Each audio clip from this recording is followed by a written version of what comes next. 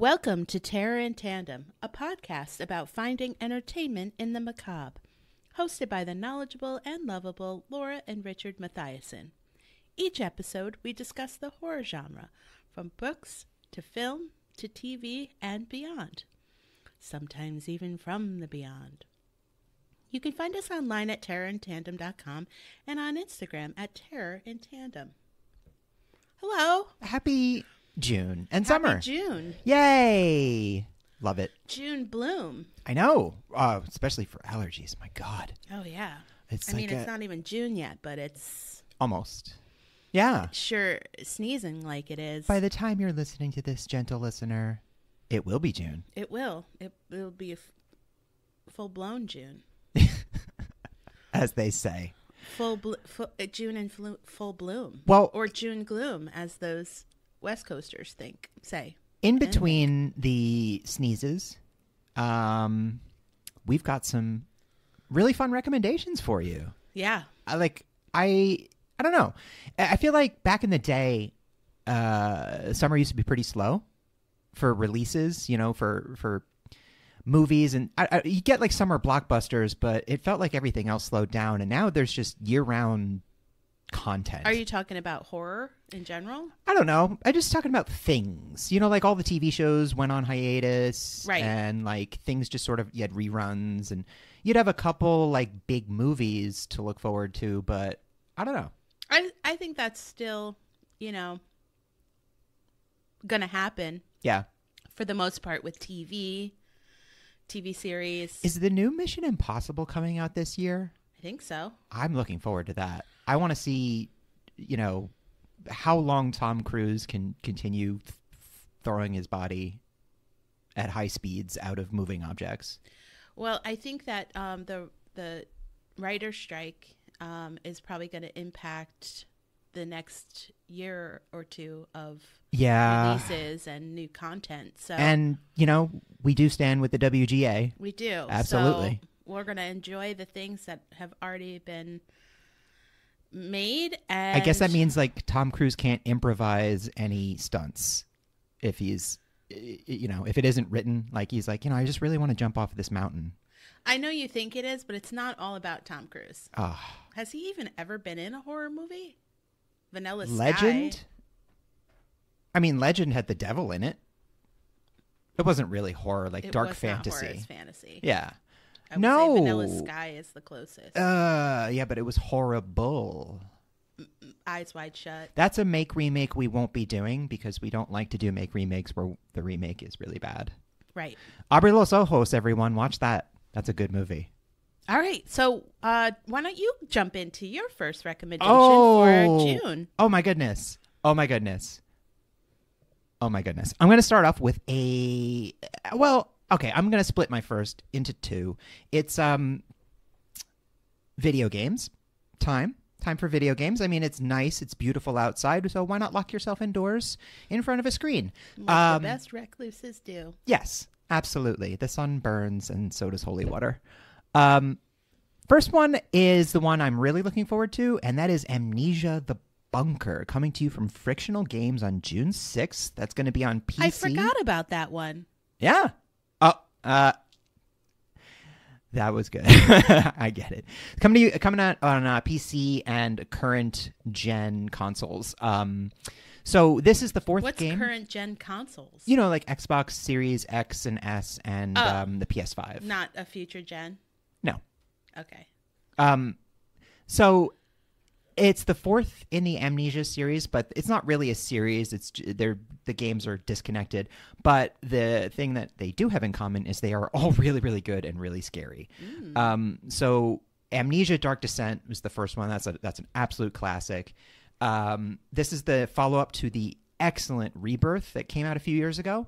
Anyway, in The Bunker, you play as a French soldier trapped in a bunker during World War I, which is a cool setting.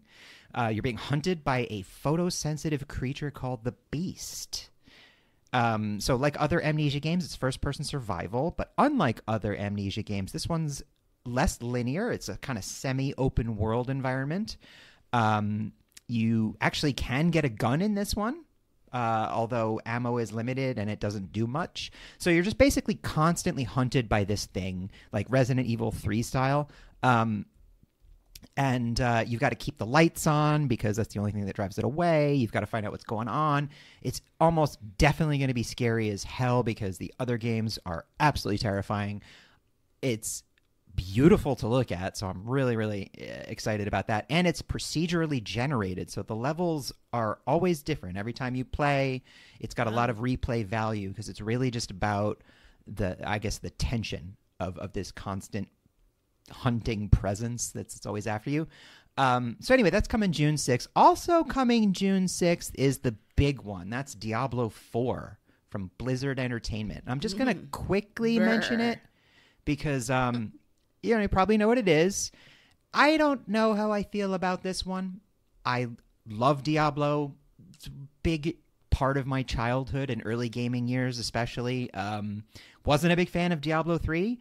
And not a big fan of what has become of my once beloved Blizzard Studios. They have changed, and are under almost constant allegations of toxic work culture and sexism in the workplace and whatnot, crunch.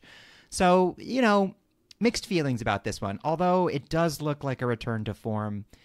If you're into these kinds of games, which are they're kind of mindless, in a way, like it's a sort of a feedback loop. Where you're just gathering stuff. But Diablo always had this cool fantasy, pseudo-Catholic, over-the-top, kind of cheesy story that really worked in the first two games. And this looks like a return to that aesthetic, that really dark, grimdark almost environment. So, yeah, if you're into it, Diablo 4 is probably going to be great, But June 6th, that's also coming out. Busy day. Awesome. That's awesome. Yay. You're awesome. My first recommendation is The Boogeyman. Oh. It's a movie coming out June 2nd, so this coming weekend. Like the first weekend of June. Yeah. Kick it off. It stars Sophie Thatcher. She is currently in Yellow Jacket. She plays the teen Natalie, for those of you that are fans of that show, which it's great. Second season's nuts. Chris Messina also is in this film. Nice. He's from Argo and Mindy Project and Sharp Objects and Birds of Prey. Yeah. He was Mr. Zaz. He was really good. Well, speaking of Suicide Squad. Oh. David Dashalmain. Yeah. Yeah. He's also in Polka Dot Man from the Suicide Squad. Yeah, he's awesome. Yeah. He's really good. He in has everything. that look. He's in Dune also. Yeah. The Dark Knight he was in. He's been really taking off the last few years. He was in Ant-Man, the first two Ant-Man movies, the good ones. Yeah. And he's great. He's always great. So this film is based on a short story written by Stephen King, who originally published this short story in 1973 in an issue of The Cavalier. Wow, that's an early effort from Mr. King. And then he included it in the 1978 short story collection Night Shift, which is a really great short story collection. And also, speaking of, the mass market paperback of Night Shift had amazing cover art. It really did. I remember being a kid and seeing that and just being so excited to one day sneak it past my parents. The short story, the majority of it takes place in a psychiatrist's office where a man's telling about the murder of his 3 children, and he definitely comes across as paranoid and possibly insane, like unreliable in the short story. And so the film adaptation, the plot is about a high school girl named Sadie, so that's Sophie, the actress that I just mentioned. Sophie Yellow Jacket? Yes, Sophie Yellow Jacket, and her younger sister Sawyer, and they're dealing with the aftermath of their mother's death. And their father, Will, played by Chris Messina, is a therapist by profession, and he doesn't offer any moral support or affection to the kids. Yikes. Great therapy. And then a desperate patient knocks on the door seeking help. He brings with him the presence of a terrifying entity that will soon be the source of their terrors. Nice. So, quite a different adaptation. It would have to be. It's a very, very short story. Yeah.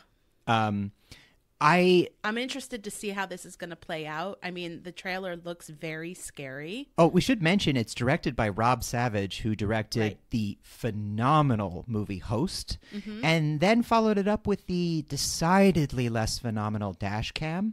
But Host was actually, I can't remember who did it, but I think it was scientifically, there was an article about it. It was scientifically proven, quote unquote, to be the scariest movie ever made. I don't know if I agree with that, but I do agree that it is a fantastically scary movie and very, very good. Awesome. Well, Stephen King has never been shy about sharing his unvarnished opinion about adaptations of his work, and he recently tweeted out, I think he retweeted a review of the film. The Boogeyman film? Yeah, saying simply, this is some scary shit. Mm-hmm. So, from the man himself. Yeah. Yeah. If he doesn't like a movie version of his movie, he will talk about it literally for 40 years. He's still talking about The Shining. I can't wait. So yeah, check that out in theaters June 2nd. Coming at ya. My next one is also a movie. It's not coming to you in theaters, but it is coming to you on our beloved Shudder. We do love Shudder. I knew you were going to do this. Thank you, future sponsor Shudder. I'm really, really, really, really looking forward to this. June 9th on Shudder is Brooklyn 4-5. And the reason I'm looking forward to this, 2 words, Ted Gagin. Director and writer Ted Gagin has been making some of my absolute favorite indie fare of the last decade. He's the writer and director of We Are Still Here, which was a fantastic movie with the beloved Barbara Crampton, and Mohawk, which is, holy crap. That's a rough one. Just if you're going to watch Mohawk, it is brutal. But he's really been putting out some fantastic stuff. This looks excellent. It premiered at South by Southwest this year to rave reviews. It's got a wonderful cast of character actors, including legendary Larry Fessenden, writer, director, cinematographer, editor extraordinaire. Larry Fessenden is in the movie. So basically, shortly after the end of World War II, Fessenden's character's wife dies, and he invites a group of friends over for drinks and, conversation. But he kind of traps them there and forces them to engage in a seance to contact his wife. That seems to go about as well as most seances in movies go. Now, interesting thing about this movie, it's single location, and it unfolds in real time. Like the movie Rope or the TV series 24. Yeah, so it's basically, for those of you that don't know, a real-time film, it's quite rare, but what that means is every second of the movie is a second of real time. So an hour and 20 long minute movie, the story takes place over an hour and 20 minutes. Everything you watch is happening at the time you're watching it, basically. So it has been getting, like I said, great reviews. There are ghosts. There's paranoia. Secrets are revealed. There's a Nazi. I mean, it's got everything. It's also a period piece taking place, I think, in like 1947. And Ted Gagin wrote the screenplay with consultation and help from his late father, who was an Air Force veteran. So really getting the authenticity of these traumatized World War II veterans only a couple of years after the war had ended. So I'm really, really looking forward to this. June 9th on Shudder, Brooklyn 4-5. And really just check out Ted Gagin's other films. He is really putting out some interesting stuff that's worth a watch. So, yeah, June 9th. Awesome. Do you want to take a quick break? I do.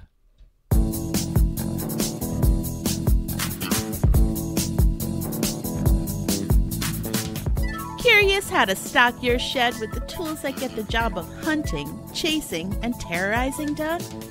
Do you dream of hacking out those pesky camp counselors at the lake? Do you have an unrelenting passion for revenge? Well, when your old standard kitchen knives and carving tools won't do, it's time to head down to Uncle Jason's Knives and Blades. Never sharpened, but always sharp, Uncle Uncle Jason's specialty killing tools will slice through all of those in your path without effort or exhaustion. You can choose from a variety of tools rusted and weighted for your specifications. Intimidate onlookers, trespassers, and unsuspecting travelers alike with our custom tool display boards. Whether in your basement or shed, our discreet teams will come in and transform your space into its terrifyingly best.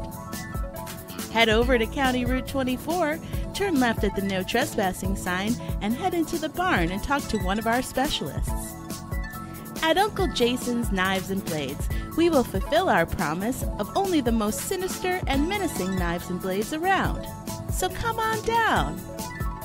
This is a fake ad for a fake product and a horror-themed podcast. We do not condone nor endorse killing people with fancy custom weapons you made in your shed.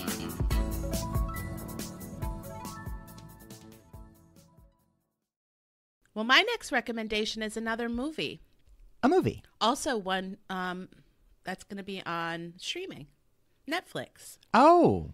It's called Run, Rabbit, Run. Don't share your passwords. Not to be confused with Rabbit Run, which is not, I mean, I guess it's a horror in its own right. Yes.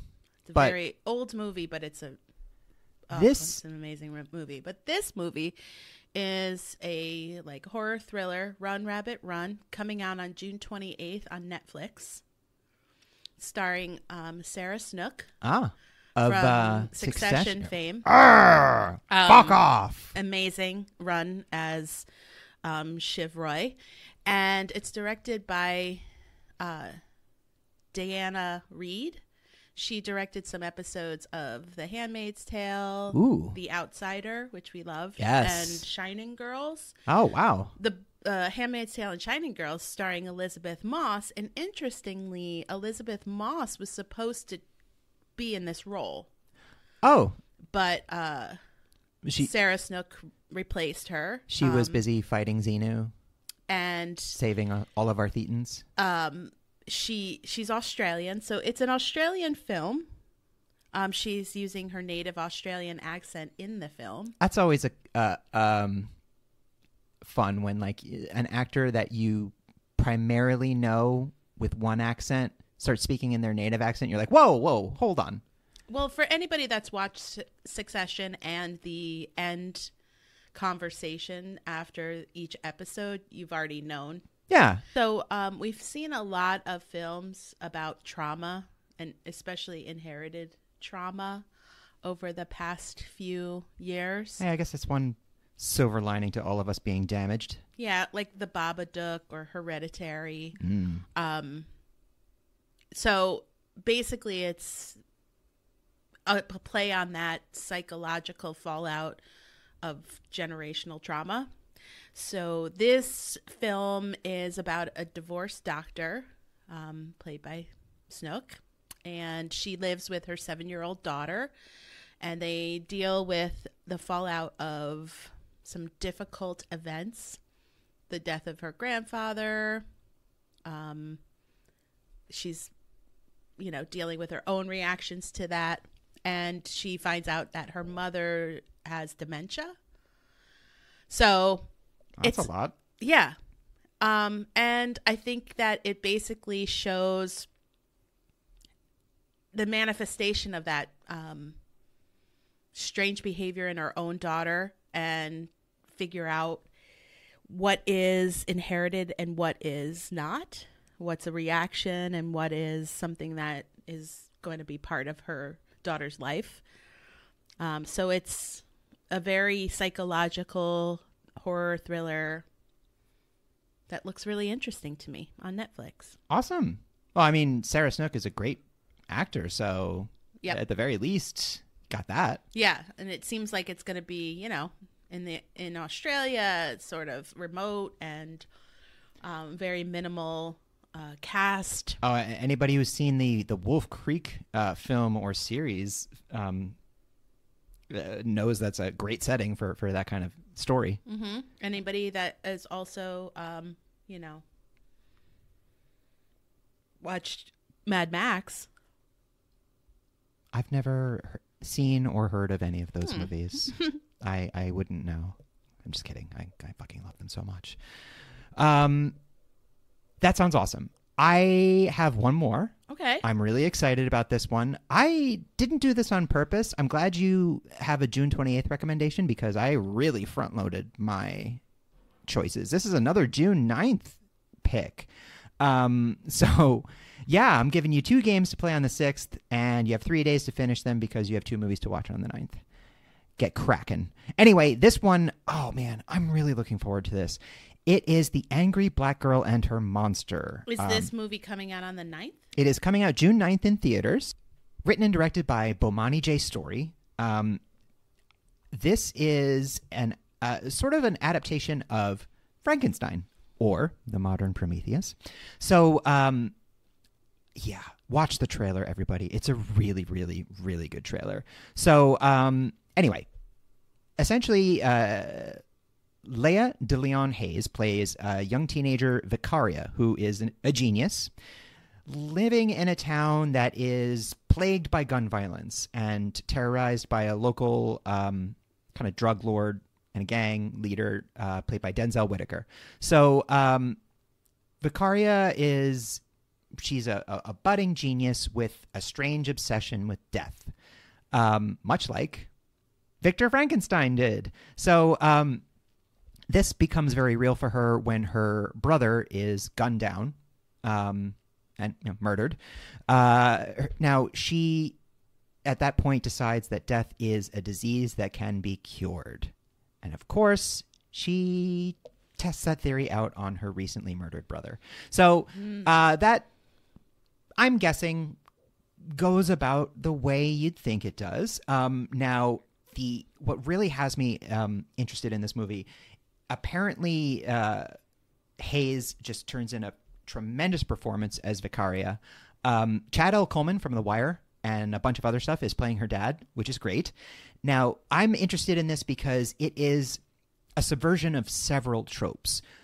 First off, we have the Victor Frankenstein character about as different from Victor Frankenstein as you can get. So instead of a megalomaniacal white European aristocratic scientist who's out to prove his own genius, you have a young teenage black girl living in working class America who's out to save her brother, but probably also with a touch of megalomania as well. I don't think you resurrect the dead without being a little full of yourself. So anyway, it looks really scary. It looks really so overcome with grief that you feel like it's the only thing that will help. Well, watch the trailer. I mean, I'm interested to see how Vicaria is portrayed.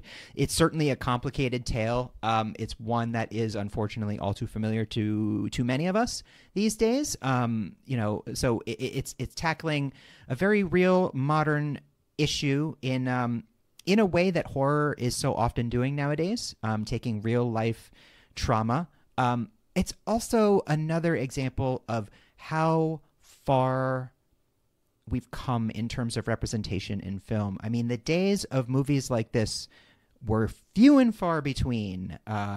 You'd really, once in a decade, you'd get a movie like this. And now we're getting authentic tales told through the lens of lived experiences. These are new stories. Well, they're actually old stories told through a new perspective. But when I say new, I mean new in terms of its exposure to a mass audience. Mm-hmm. So these are... I'm just really looking forward to this. Obviously, Frankenstein is a story that's been told many, many times before, but the aforementioned Larry Fessenden himself did his own interpretation of it with Depraved, which is a great movie. But never like this, at least not that I'm aware. So I'm really looking forward to it. Also, and this comes across really well in the trailer, the fear that a genius black girl instills in people around her. I mean, not only is she dealing with the fact that a lot of people are afraid of intelligent women, not to mention intelligent women of color. So there's a lot of that as you're never really sure if the concern for Vicaria is genuine or if it's because she's a genius young black girl and that is a threat. And where is this going to be? This is going to be in theaters. Oh, excellent. Yeah, so check it out, June 9th. The Angry Black Girl and Her Monster. Also, A+ in terms of titles. That is fantastic. I'm really looking forward to this one. Yeah, I might have mentioned that. So my one is called The Only One Left, and it's a book. It comes out on June 20th, and it's written by Riley Sager. Oh, we've heard that name before on this pod. I've read pretty much every Riley Sager book. Yeah. And you're a Sager stan? I have to admit, embarrassingly, that it's a nom de plume of Todd Ritter. I thought Riley Sager was a female writer. And I apologize very much if I misled anyone on this pod or... Don't feel bad. I mean, isn't the point of a nom de plume, there's a certain element of deception to it. There's a playful, I wouldn't feel too bad about being misled. I mean, his first novel... I'll never forgive Richard Bachman. His first novel under Riley Sager was Final Girls, and that is an amazing book.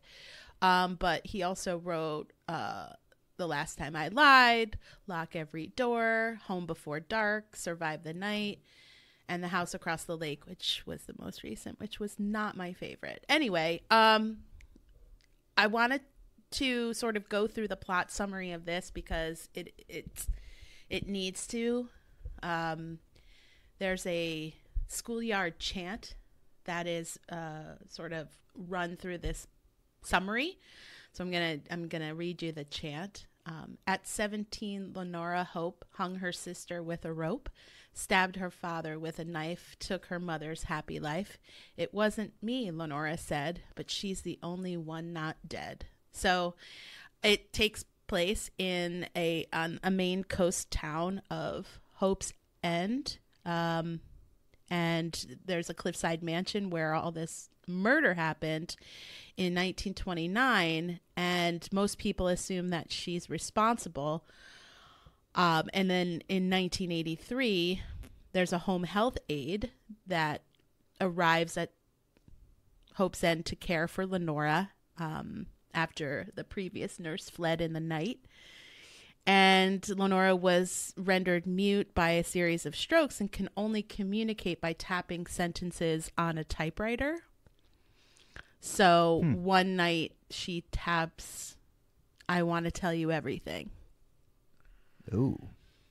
And so this nurse aide named Kit helps Lenora write about the events. And then we get to read along with it. So I think it just sounds like a really interesting premise. I think that, I know that I love unreliable narrators. It seems like this is gearing up to feel that way. Yeah.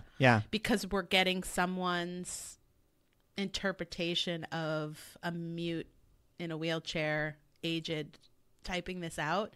How do we know that this is the truth that she's typing? I also love an unreliable narrator because we are, for some reason, just predisposed to believe what's written. Yeah. Which has been a real problem in the age of anyone can write anything and put it on the internet. We just, for some reason, if it's written and published, we assume it's true. Right. And an unreliable narrator just smacks you across the face with that. And from the plot summary, it seems like Lenora, might be telling a tale. I just want to remind you that head shakes and meaningful glances are not picked up by the microphones.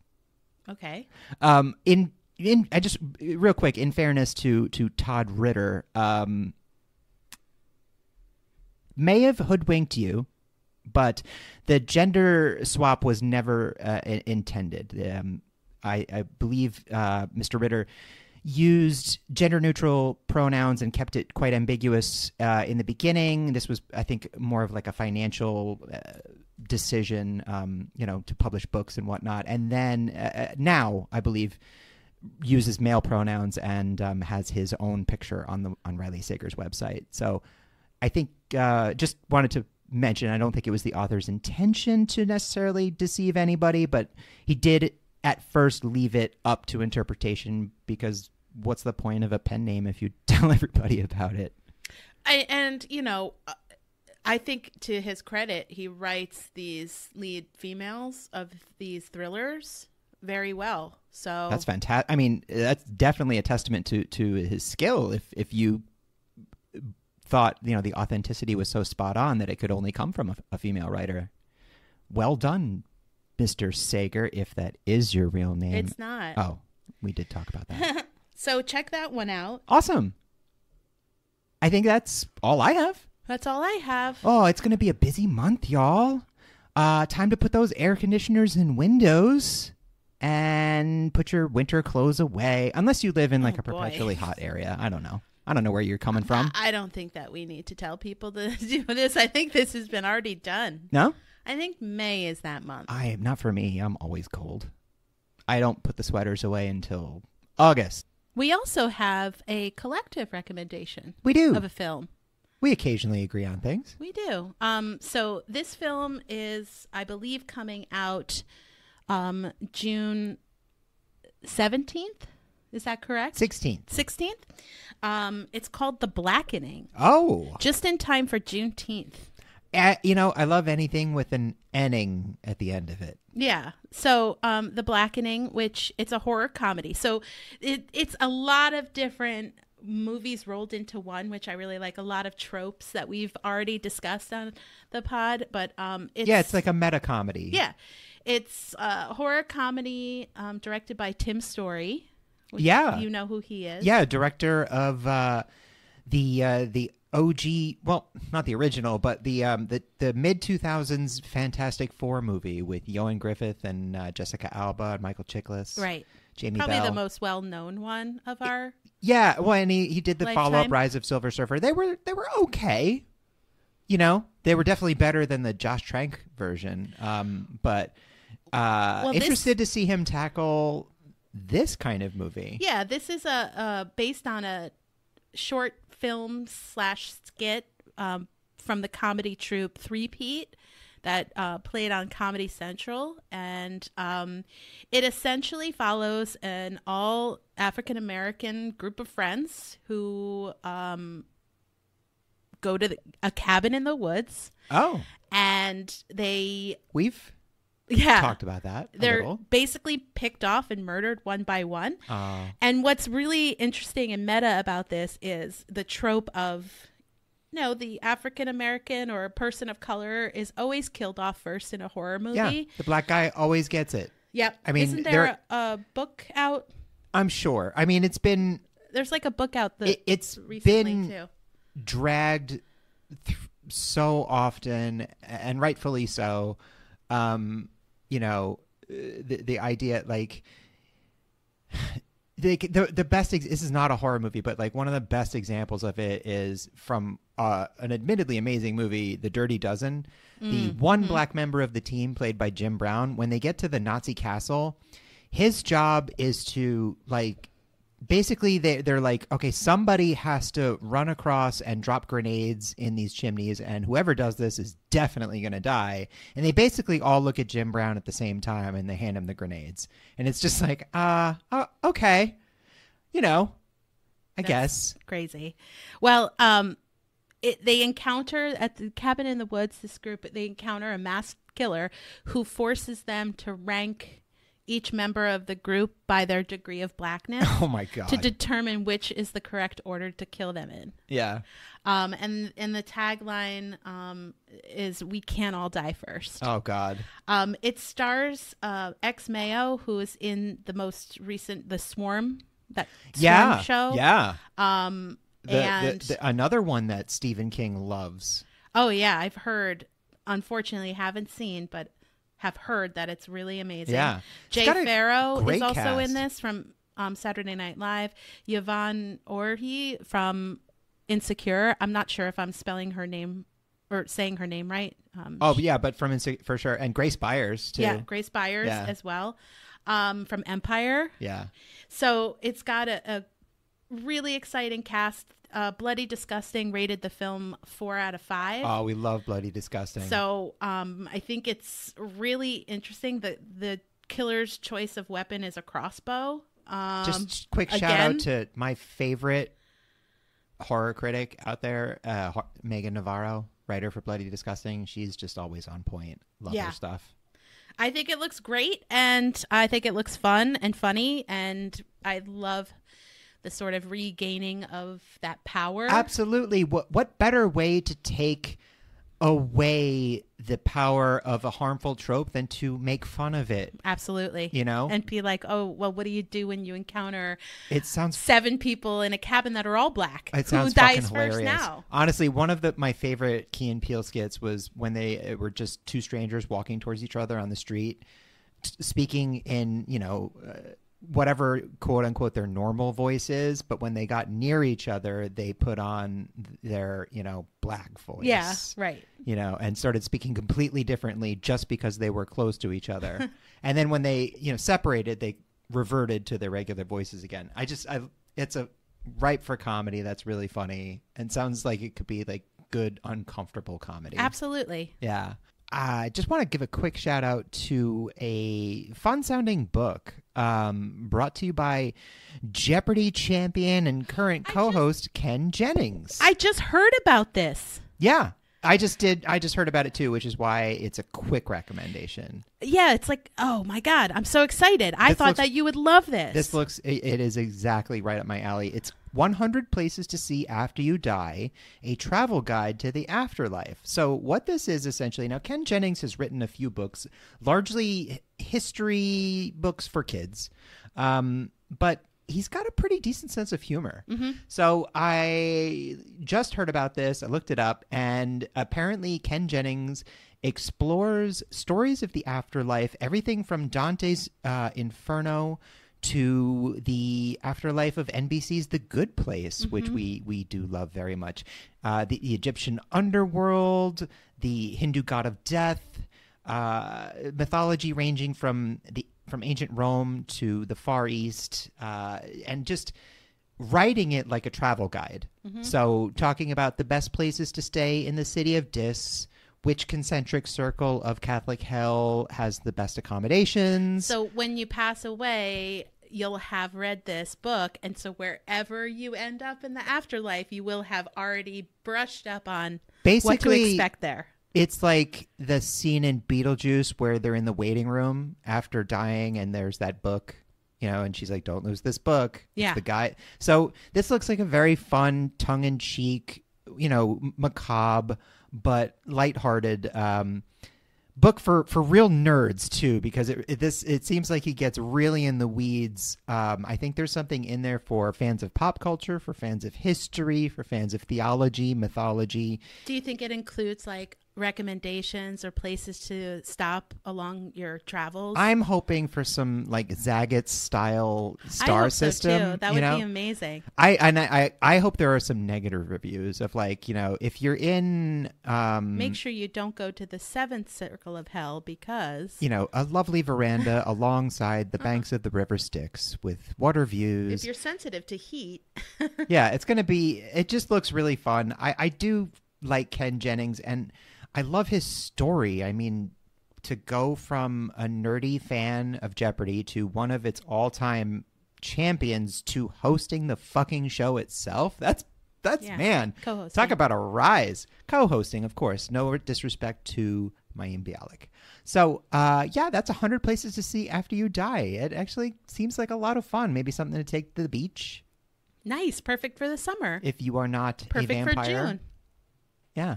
Or if you're a day walker, you can take it to the beach. For sure. Well, thanks for joining us, everybody. Thank you. Hope we gave you some cool stuff to read, play, and watch. Yeah, check it out. And we'll see you next episode. Bye.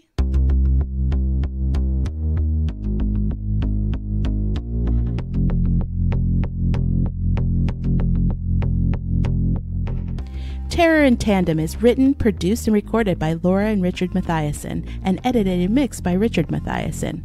Our theme was written and performed by Carrie Denver, and all other music was written and performed by David Hispanic. All opinions expressed on this podcast are our own and should be taken as such. Thanks for listening, and please remember to give us a like, a review, and subscribe wherever you get your podcasts. See you next time. We're static.